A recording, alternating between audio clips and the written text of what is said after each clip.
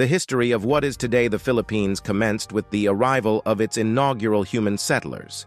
It's conjectured that approximately 60,000 years ago, these early inhabitants navigated the archipelago using rafts or boats, establishing various communities across the islands. Some of these groups began to flourish and grow into larger communities, gradually evolving into what some scholars suggest could be deemed early states. Austronesians and later speakers of Malayo-Polynesian languages arrived in successive waves, commencing around 4000 BC. Based on available evidence, a jade culture thrived in these territories, dating back to the Neolithic era. Around 1000 BC, it is postulated that the inhabitants of the archipelago had diversified into 4 distinct societal structures: tribal groups, warrior societies, the Pitsi plutocracy, and the harbor civilizations. Additionally, metallurgy reached the archipelago through trade with India, marking a significant advancement in their technological and economic landscape. Between 300 and 700 AD, the seafaring communities of the islands initiated trade with the Indianized kingdoms in the Malay archipelago and neighboring East Asian principalities. This exchange led to the adoption of cultural influences from both Buddhism and Hinduism, enriching the cultural tapestry of the region. Some cultures in present-day Vietnam exhibited evidence of an extensive trade network, facilitating the exchange of various artifacts and goods such as glass, agate, and gold. Additionally, archaeological findings suggest the presence of imported items, including ear ornaments discovered in sites across the Philippines, Thailand, and Taiwan. During the 1st century, Indian culture began to exert its influence on the Southeast Asian region. This influence intensified during the reign of the South Indian, Pallava dynasty, and the North Indian Gupta Empire, leading to the spread of Indian culture to Southeast Asia, including the Philippines.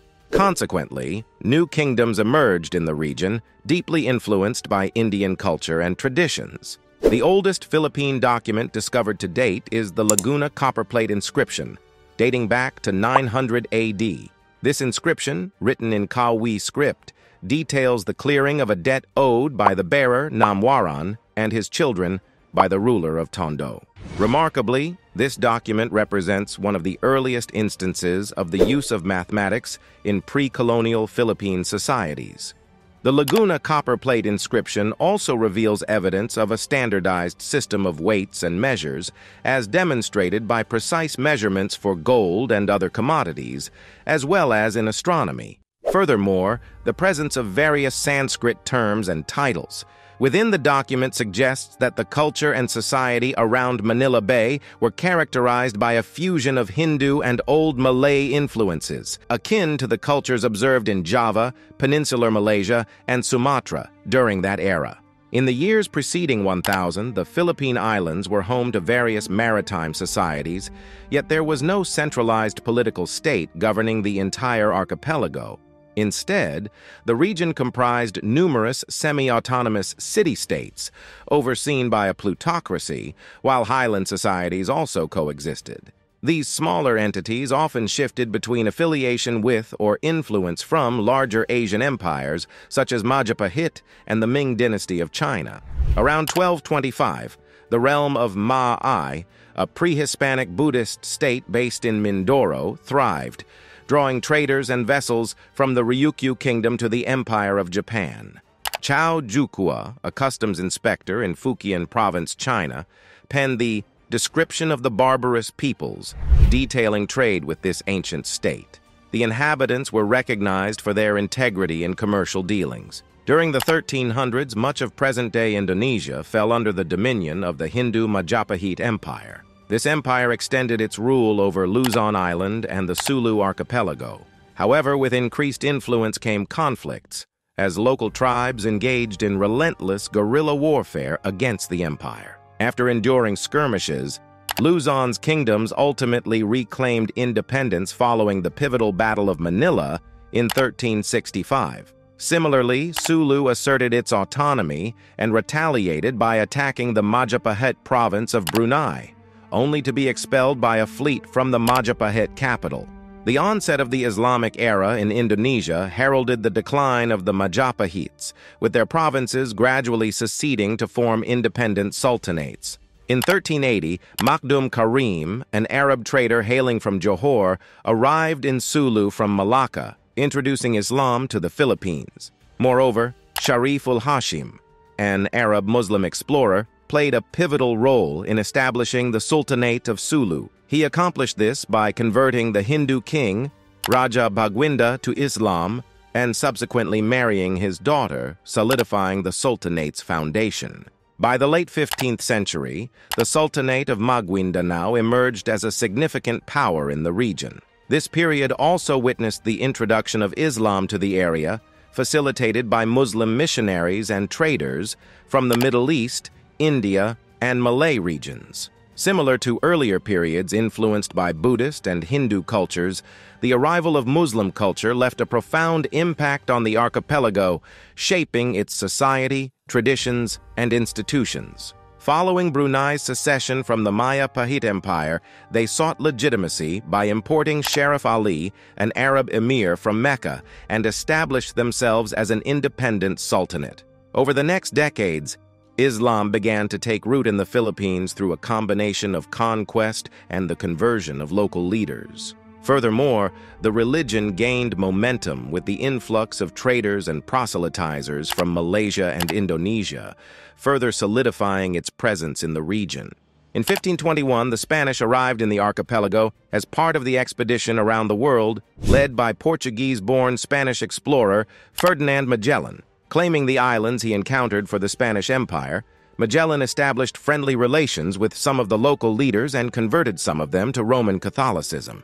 Due to the vast expanse of the Philippines as an archipelago, the Spaniards embarked on exploring numerous islands. However, the explorer Ferdinand Magellan met his demise during the Battle of Mactan, where he faced resistance from the local ruler.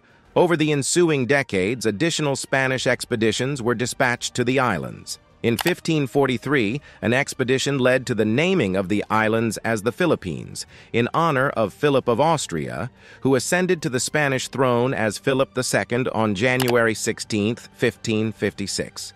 The name was subsequently extended to encompass the entire archipelago during the Spanish era. European colonization gained momentum when Spanish explorer Miguel López de Legazpi arrived from Mexico in 1565, establishing the first European settlements in Cebu. Through a combination of diplomatic maneuvers and military annexations, which included incorporating local states like the Kingdom of Tondo, the Spaniards established Manila as the capital of the Spanish East Indies. In 1578, the Castilian War erupted between the Christian Spaniards and Muslim Bruneians, vying for control of the Philippine archipelago. The Christian troops were notably diverse, comprising people under Spanish rule, including Native Americans such as Aztecs, Mayans, and Incans.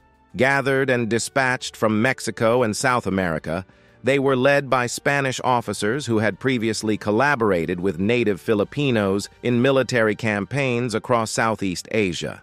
The Muslim side was similarly diverse, receiving support from the Ottoman Empire. Their troops consisted of Malay warriors and expeditionary forces dispatched by the Ottomans, comprising mainly Turks, Egyptians, Swahilis, Somalis, Indians, and others. The conflict concluded with a status quo ante bellum.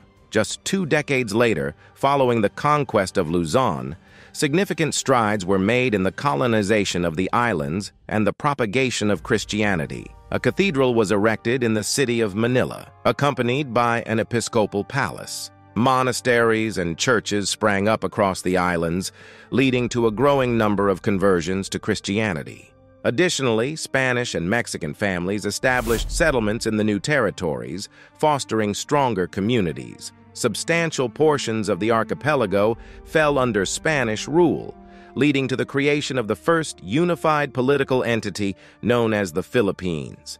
Spanish colonial administration brought about the introduction of Christianity, the implementation of a legal code, and the establishment of the oldest modern university in Asia. The Philippines was initially governed by the Mexico-based Viceroyalty of New Spain before transitioning to direct Spanish rule. Over the following centuries, numerous revolts erupted among the local population in response to perceived abuses by Spanish authorities. Ultimately, Spanish rule came to an end after the conclusion of the Spanish-American War in the late 19th century. In 1898, the Philippines became a territory of the United States. The United States subsequently established insular governments to oversee the administration of the Philippines. In 1907, an elected assembly was established through popular elections. The U.S. made promises of independence to the country, outlined in the Jones Acts. As a result, the Philippine Commonwealth was established in 1935, serving as a 10-year interim period preceding full independence. Before attaining full sovereignty, in 1942, during World War II, the Philippines fell under Japanese occupation. However, by 1945, the United States liberated the Philippines from Japanese control. Subsequently, the Treaty of Manila was signed in 1946, formally establishing the independent Philippine Republic. The era of Philippine independence was characterized by internal conflicts and a brief period of dictatorship, but also significant progress and development. Manuel Roxas assumed office as the first president of the Independent Republic of the Philippines, marking a pivotal moment in the nation's history. The United States officially ceded its sovereignty over the Philippines on July 4, 1946, as planned. Despite this, the Philippine economy remained heavily reliant on United States markets. Following Manuel Roxas's sudden death from a heart attack in April 1948, Vice President Elpidio Quirino assumed leadership until 1953. While communist partisans operated in the islands during the 1950s, they were ultimately defeated. In the mid-1960s, a significant event unfolded as Ferdinand Marcos ascended to power in 1965, maintaining control until 1986. This period encompassed the concluding years of the Third Republic, spanning from 1965 to 1972, followed by the imposition of martial law in the Philippines from 1972 to 1981. Marcos's regime was characterized by dictatorship and widespread instability. In 1986, Ferdinand Marcos was ousted from power, and Maria Corazon Aquino assumed leadership. Since then, 5 other presidents have governed the Philippines up to the present day.